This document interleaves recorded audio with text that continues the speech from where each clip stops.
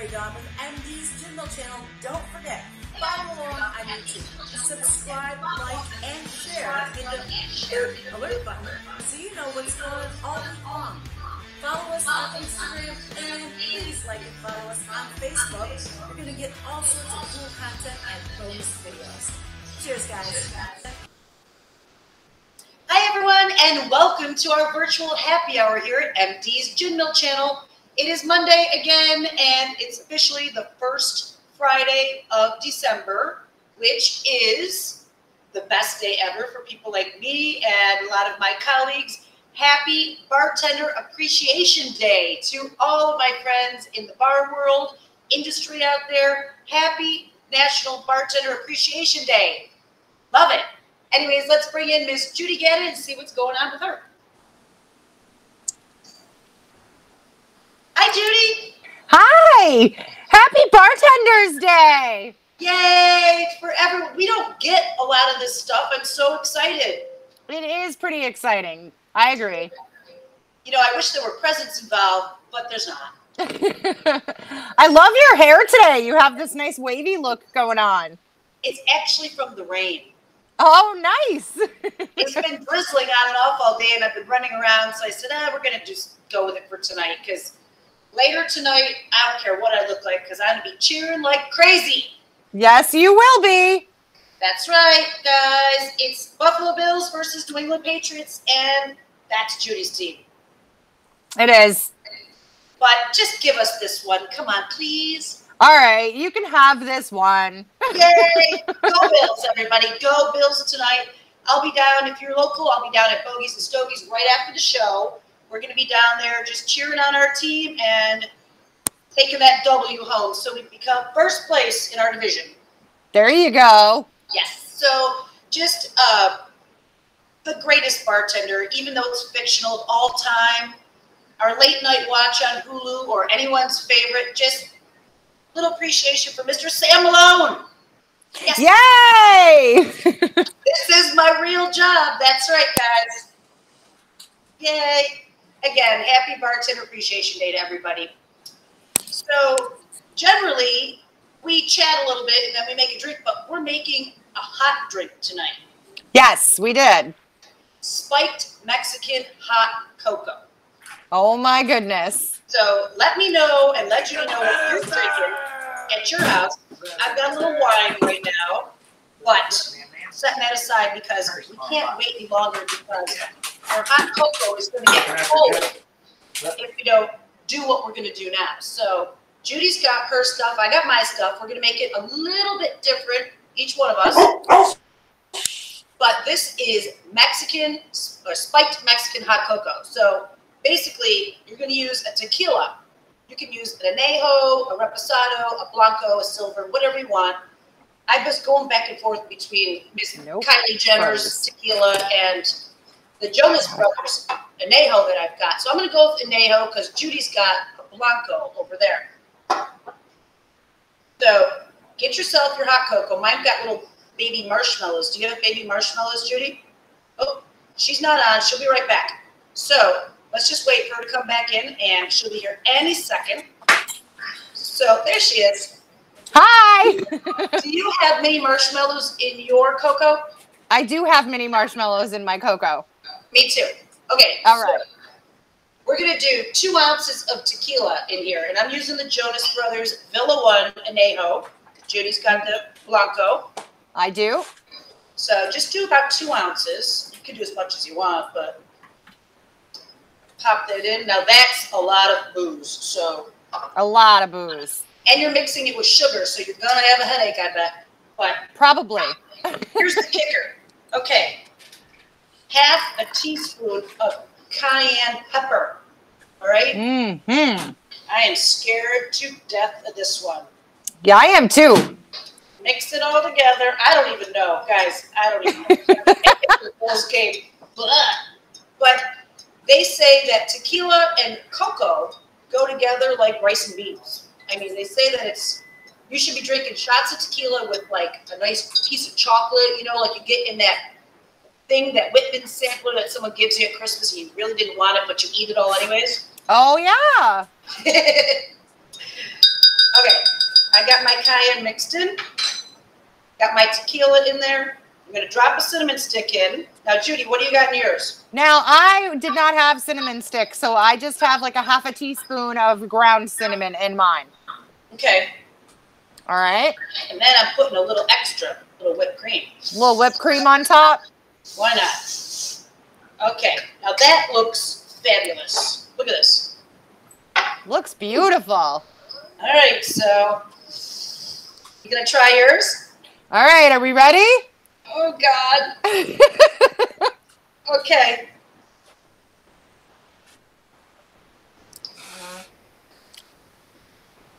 I mean, it's not bad. It's not, I can't put my finger on this taste of my mouth. It's not terrible, guys. No. I mean, I taste the tequila the most, and then I'm getting that cinnamon on the very tip of my tongue. I mean, cayenne, excuse me. Yeah, and like the sweet from the chocolate that comes in. Ooh, now it's getting in there. Woo! Honestly, I don't know about Florida, but if you're where it's snowing, this will warm you up. Warm you right up. It's not bad. It's really not bad. You guys, Mexican spiked hot cocoa. Like I said, use any tequila you want. Half a teaspoon of cayenne pepper, a cinnamon stick, hot cocoa, some marshmallows, whipped cream. You're good to go. Try it Good out. to go. It's not bad, honestly. I agree. It's not bad. Not bad at all. Oh my God, I gotta wash it down with some Chardonnay. I've got the Tito's and Red Bull on standby for the wash down. Woo, girly. I don't know. It's really good. It's just different, you know? Yes, absolutely.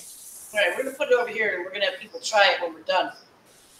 Okay, so let's talk bad news first. Uh-oh, there's bad news? There's bad news. All right. So, okay. The minimum wage increase obviously happened. Yes. So, what has the outcome been like? What do we know? So What do we know? I did some research. Check this junk out. 80% of the restaurants in the United States have increased their prices. Yes. Which, I mean, you'll notice. I got like a local takeout recently, like 2 chicken dishes, which usually would be like, I don't know, $10, $11, 12 tops. They're $19 now. Wow. But, you know, it is what it is. I understand it. I mean, we had to increase some prices at both of my places just a little bit. Yeah. But they're talking that they're eliminating jobs.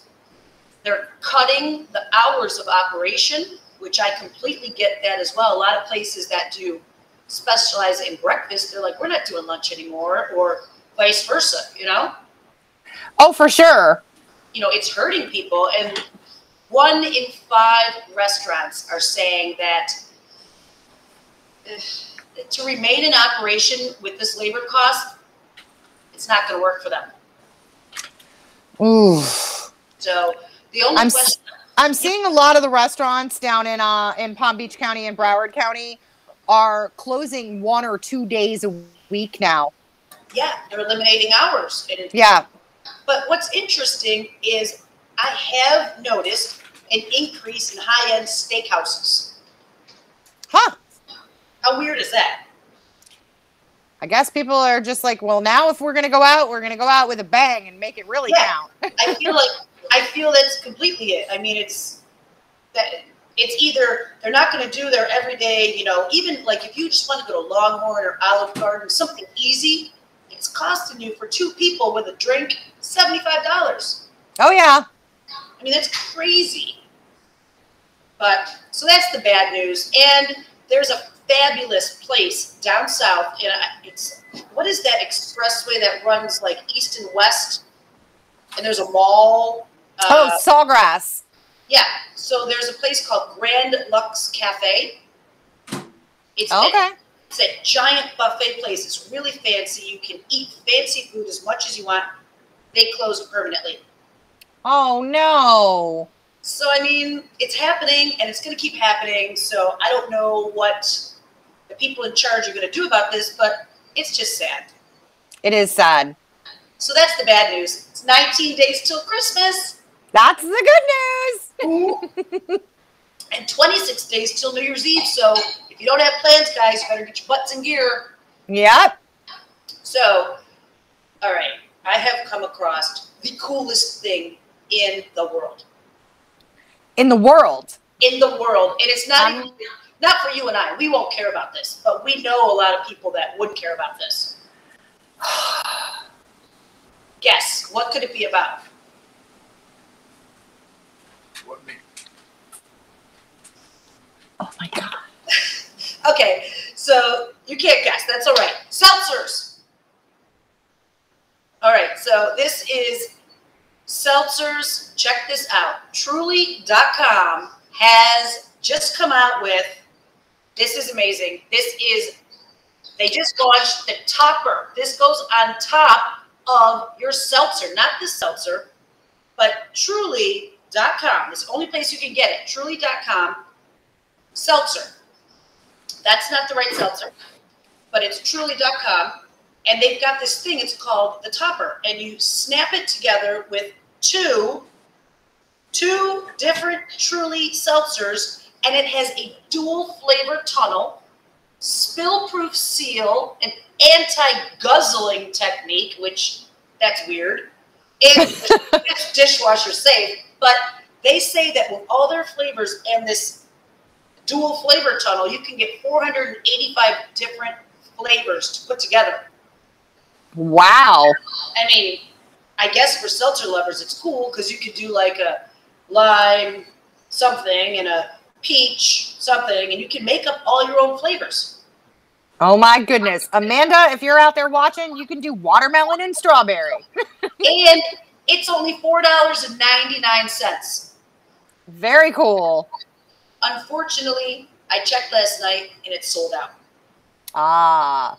But, you know, maybe if you check every other day, it might come back in stock or something like that. But totally cool. And it's got the anti-guzzling technique built in. That's so funny. Because, yeah, I want to guzzle a seltzer. But anyway. Yeah, for sure.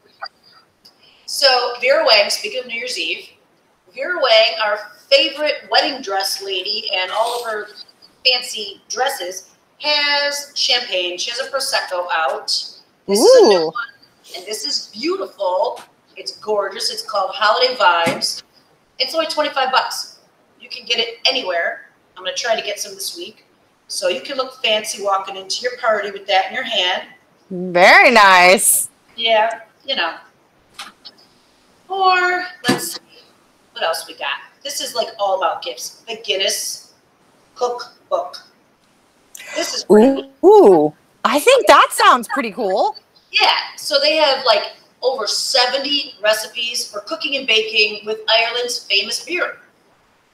Nice. Yep, and it's Amazon or Barnes & Noble you can get it at. But that, I think, you know, like they were showing this beef stew yesterday, and man, it looked really, really good. I don't know why. Oh, I'm sure. That sounds good to me. Ooh, my tongue's got cayenne on it. I would try some beef stew made with Guinness. Absolutely.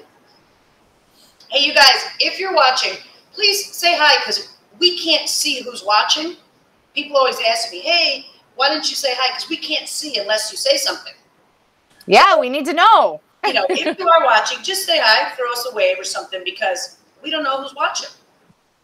But there's some other cool stuff. Like if you go to Etsy.com, and this picture wouldn't come through, but it was a beautiful decanter for like a bourbon or maybe some sort of whiskey.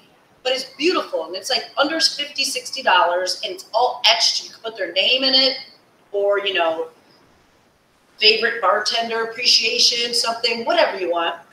Well, whatever you want. Etsy.com. So that's some really cool ideas, you know, for Christmas, because we've got 19 days left. And I think next Monday is the last day you can send gifts in the mail.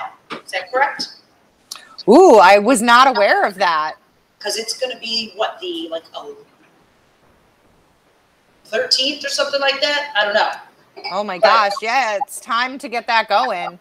It is. So that's really about it. And you know what's crazy is I was reading also beer is on the decline and whiskey's up for the third quarter in a row in 2021. So that's what brought me to find that bourbon whiskey decanter, because everyone's buying whiskey.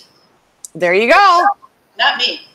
It's wintertime. That's why whiskey's on the upsell. That's true, because we forget that down here. We do. We forget. But everywhere else it's cold. People drink more whiskey. Yeah, absolutely.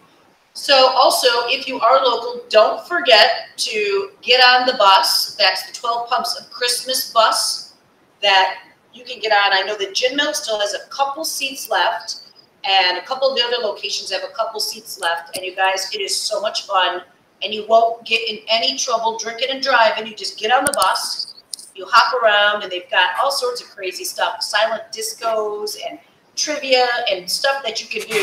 So make sure you get on that bus. But until then, you know, you can make your Mexican spiked hot cocoa. You can. Please do, and let me know, let Judy know, what do you think about it? Because I can't figure it out yet. I like the whipped cream. I don't know, but I was secretly telling Mary Dawn before the show, my favorite hot cocoa drink is you make your hot chocolate with your hot water or your milk, however you choose, and then add a shot of vanilla vodka and a shot of Kahlua, a little bit of whipped cream. Oh, hot chocolate White Russian to die for. You made me just think I'm going to go out and buy milk to bring to work with me tonight. There you go. It's just been so long. People just haven't been ordering. And a guy last night said to me, hey, you don't have milk here. I said, no, but I'll get it because I know people like it. But, you know, it's just weird. I think the White Russian is back. I think so. Maybe that's a winter thing, too. You know, he actually asked for a Colorado Bulldog. You ever heard of it? No. What is that? White Russian with a splash of Coke on the top. Huh. I'll have to try that one. It was years ago when I worked back in Rochester, New York at Paradise Alley. I had a fellow bartender, God rest his soul, Jason Fenlon.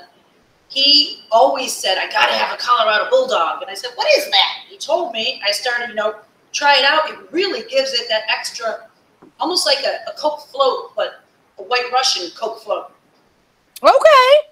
It was delicious. So maybe we should do a White Russian segment. Maybe we should. All the things you can do with your White Russians. But you know what's interesting? When I went to work at a bar, the Gin Mill here in Florida, I went to shake this gentleman's White Russian years ago, and he said, what are you doing? I said, what do you mean? He goes, don't ever shake a White Russian. What are you talking about? That's what I said. But you know what? I've been Googling it. That's true.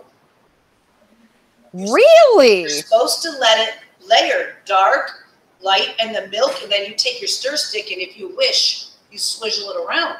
Oh, okay. Because the White Russian started as a Black Russian originally, and it was a gentleman's drink with just the Kahlua and the vodka. Yes. Then some girl probably came by and said, I want one, add some milk, you know. Add some cream on mine. Make it floofy. I want something that tastes good, but it's not strong, and it's sweet, and I want to, you know. Oh, yeah. Anyways, who doesn't love a White Russian? I don't know anybody that doesn't love one. So maybe that's what we'll do soon. Yeah.